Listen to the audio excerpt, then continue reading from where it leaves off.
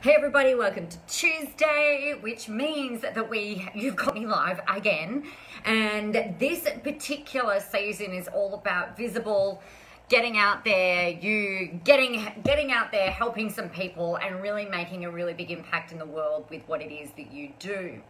Now, here's the thing that we know. We've been working a lot on you getting really clear on who you are, what you're all about, what your strengths are, and the way that you can really kind of leverage that. We've talked this season about you owning the different platforms on social media and you really shifting your thinking to it almost being like your very own channel where you can create whatever the hell content you like, where you can talk however you want, where you can really essentially develop a strong personal brand in a way that makes sense for you and in your style. The thing that we've got to get really clear on, and this is where this becomes really important, is you really need to know who the audience is that you want to tune in to your stuff. So I remember walking through, and you guys might have experienced this, walking through a shopping center and we've got the secret people, like that stuff that's scraped from the bottom of the ocean floor and they want to lather you all up in order for you to be able to buy it, right? They're trying to sell you their skincare range, and for me it's kind of like trying to dodge, it's like an obstacle course, trying to dodge all of those things through the middle of the mall. Alternatively, it can be a little bit like going and walking past a Baker's Delight or another bakery and they're trying to shove all of those bread samples down your throat, right? Now, here's the thing. Not everyone wants that stupid secret stuff. Even if it is great, it annoys me. And not everyone is going to want your damn bread either. So it's not about you getting out into the marketplace and trying to shove your product or your service down your audience's throat. It's about, instead of trying to ram it, we want to be able to connect with them. We want to be able to help them feel understood and feel heard. Really great example of this in terms of rapport building is this. So my husband and I walked into a car yard on the weekend and there was a gentleman sitting behind the counter doing some paperwork. And we walked through, we were in there for about 5 minutes before we were even approached or asked if we needed any help. The main reason we got asked if we wanted any help was because we walked literally to the car that was seated right next to his desk. Now, the thing with this was that we were opening the car doors, we were getting in the car and everything else like that. He said, "Oh, do you guys need any help?" And then proceeded to tell us about all of these different things, which he didn't ask us anything about what we were looking for, what we were hoping for, what was important to us in a vehicle. He didn't ask us any of that stuff. Good morning, Kelly. So it was really interesting because I knew what it was that I wanted, but he automatically really had my back up right from the get-go.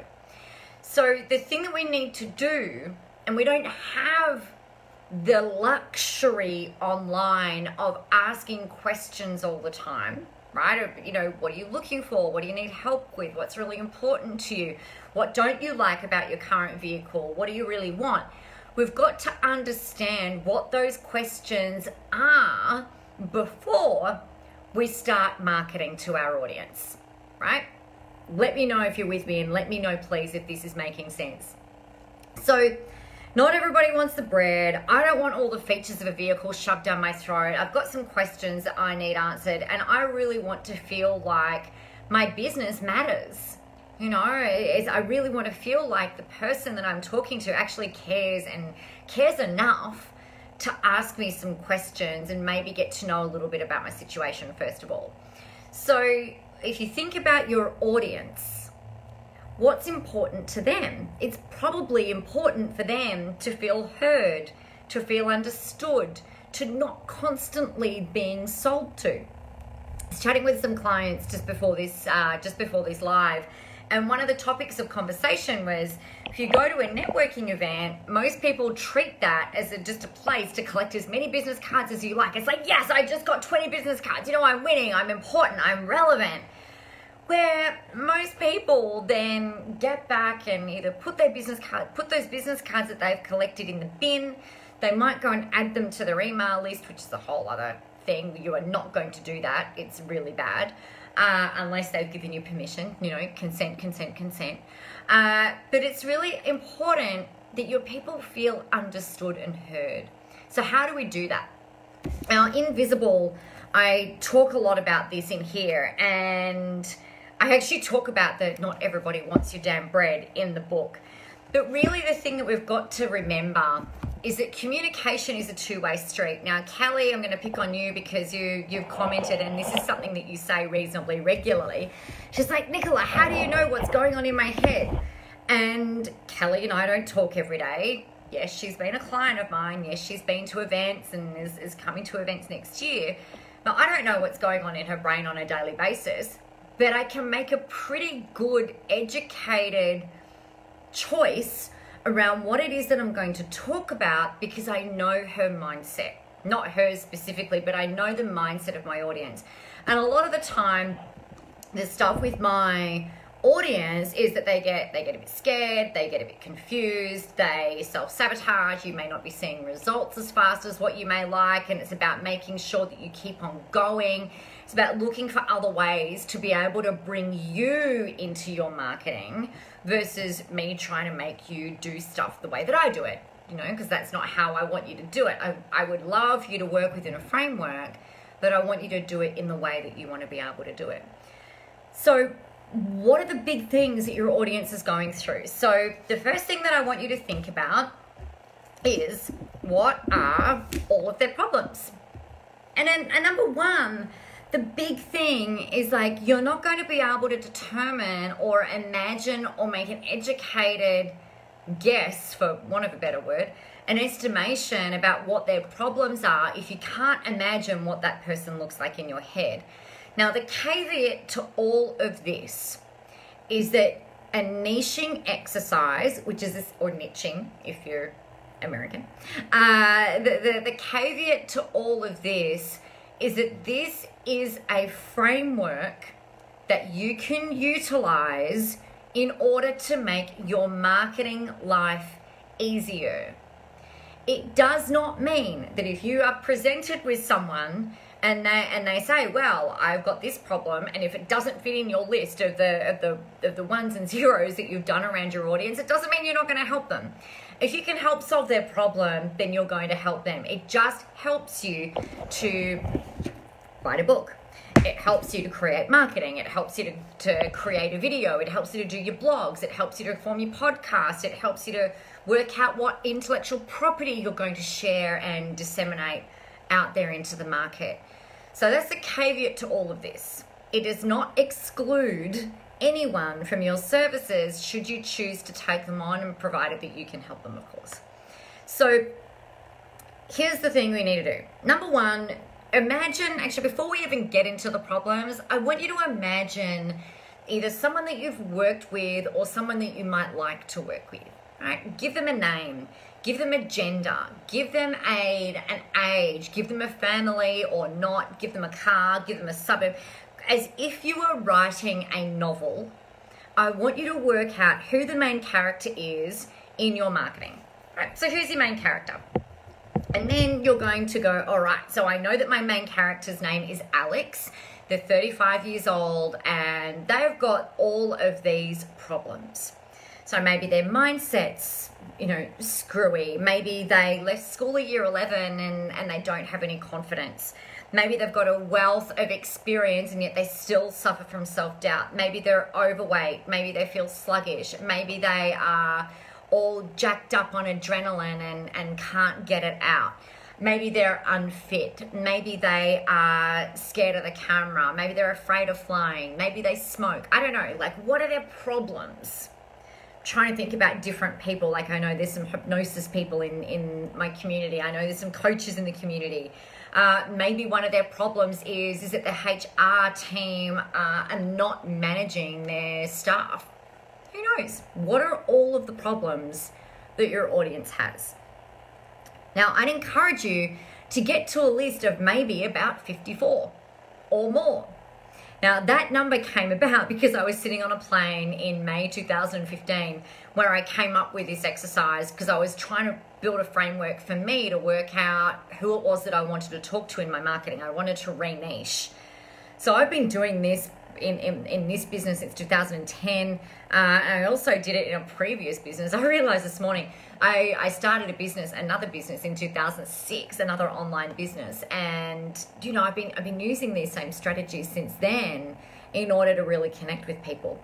But where this one came about, I was sitting on a plane and I was like, right, Olivia, my person's Olivia. What are all of her problems? And I just started listing them all in all the different segments of their life. So we've got fun, social, where's my little post-it note gone? Fun, social, family, soul, finances, health, mindset, relationships, business. What are the problems that this person has in all of those facets of their life? It's going to give you a really good, robust person, right? With lots of stuff. The problems do not need to be related to what you solve, right? They don't need to be related to your service necessarily. It just gives you a way in terms of building rapport. Secondly to that, what I want you to then do is go, all right, now that we've got all of those 54 problems, that's great and perhaps quite, you know, disconcerting because, wow, this person's got a lot of stuff going on.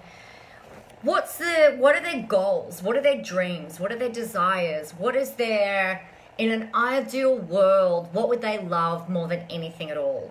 And again, break it down into those sections. So fun, social, family, soul, finances, health, mindset, relationship, business, or career, depending on what it is that what you're doing.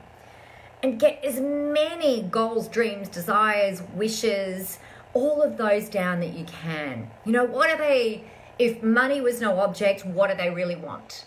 If time was no object, what do they really want? If there were no barriers, what is it that they really want? And why is that important to them? And what does that look like to them? So again, we've kind of got this sphere over here of all of their problems and all of their stuff. And then over on this other side, we've got this really beautiful, robust sphere about where they want to be, what they would really like, what their secret goals, dreams, maybe not so secret, goals, dreams, and desires are that they really want to work towards.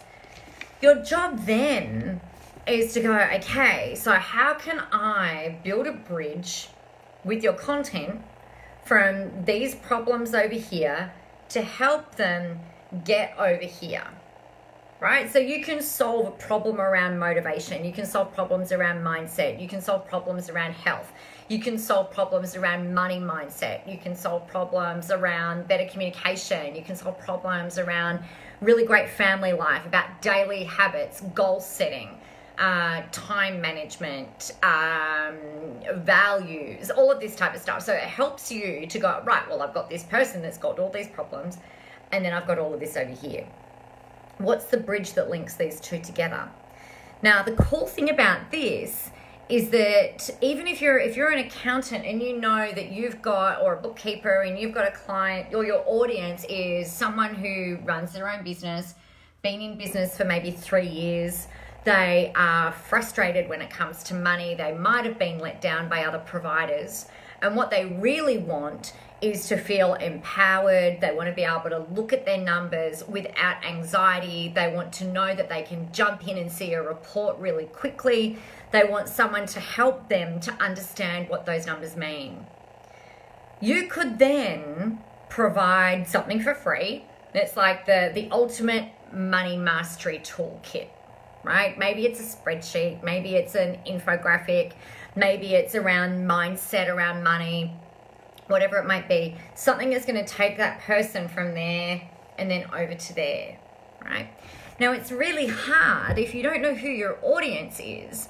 It can be really challenging to work out what you're even going to create for free if you don't know who they are, and if they don't know what their big problems are, and if they don't know if you don't know what it is that they really want, you're going to be making a lot of guessing, and you're also actually going to be doing a lot of assuming. So the point around niching is that it's about communication, right? Because the only way that we can build rapport is by having an idea about what's going on in their head. So in Visible, if you have a copy of this, we've got goals and dreams. We've got mindset, stress points. What do they really dislike about their life, their health, their financial situation? And this one I really love. Don't love, but it helps you to get a really great insight. It's what is the 3 a.m. story that they tell themselves and the worst case scenario? And how does that relate to what it is that you do? All right, so you've got to do this work, first of all, before you even start marketing. Marketing is a tactic. You've got to do everything else before that, before you start going out. Otherwise, it's a little bit, John Wayne, shooting from the hip. All right, Kelly said, you're always in my head. You know me. Oh, yes, you do. You know us so well. Thank you. I appreciate that. The next step is to make sure that the work that you've done is actually hitting the mark. So the next thing for you to do is to be able to interview people, right? So I really want you to interview people, and this is what you can say. Help, can you help me out? I'm spending some time working on my business recently, and I've been set a challenge to interview 10 people who match the following parameters. And you can list out, it could be female, male, business owner, CEO, whatever it might be, who is really struggling with ABC. If you can spare 30 minutes of your time, I'd really appreciate it. So I go through some examples of that in the book. And then you're going to do the problems and make sure that you've got all of that really, really clear from there, okay? And then, and only then, can we then start to develop what your content plan is going to look like. You've got to know who the audience is. Good morning, Tamara. So, the thing here is that you'll have a bunch of people that will say, oh, you should do this, you should talk about that, you could do this, you could do that. And if what I want to encourage you is that if it doesn't fit within the, those two spheres of who your people are, and if you can't see a way to bridge it across, then you want to be really discerning about the content that you're putting out there. You want to be discerning about the checklists, the PDFs, the videos, all of this stuff that takes time and energy to create. Be really discerning about what it is that you're actually putting out there. Because if it doesn't, to me, if it doesn't fit your audience and the problems that they have, and if it doesn't help them achieve the goals, the dreams, the desires that they want and the things that they want to have, then it's a don't share it, don't talk about it, don't do it, put it over in a car park book or a car park flip chart or something somewhere, that this might be a nice to have later. Because sometimes we have these really funny brain farts. We have these brain sparks, brain fart moments where it's like, oh, that'd be really cool to talk about that. I could talk about energy healing and the importance of that it's played in my life. But right now, it doesn't tie into the messaging for Visible. In fact, it may actually distract. If I started talking for 3 weeks about energy healing, people might be like, there's a bit of a disconnect here. It's not really matching, right? So you want to make sure that what you are wanting to talk about ties into your audience. It ties into what it is that what your overarching message is for the whole year, and things like that. So audience is really keystone. It's a really big foundational piece of work that does take time to do. If you think that this is something you're going to be able to knock over in an hour, you haven't done it properly. Okay?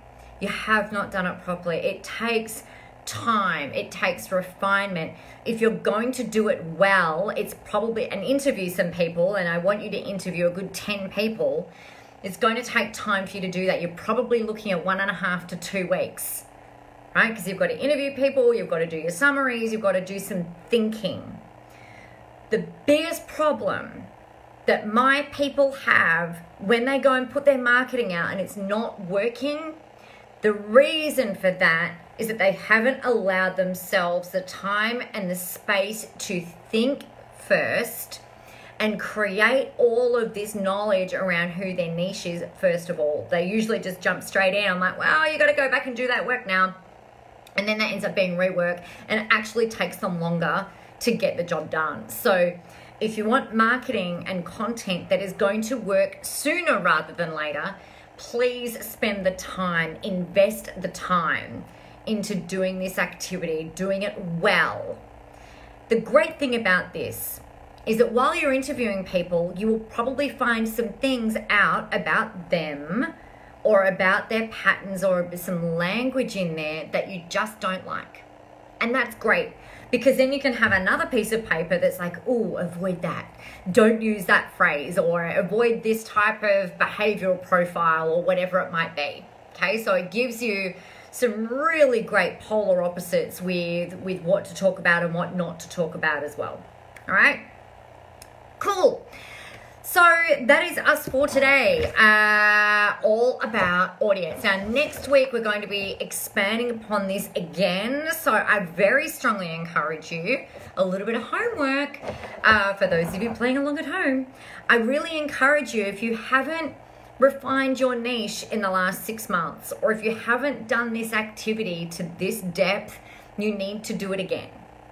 Hey, if your marketing isn't working, if you're not getting signups, if you're not having people watching your stuff, if people aren't commenting, if people aren't saying to you, oh, that was really cool, I loved what you did with that, then maybe it's time to re-niche.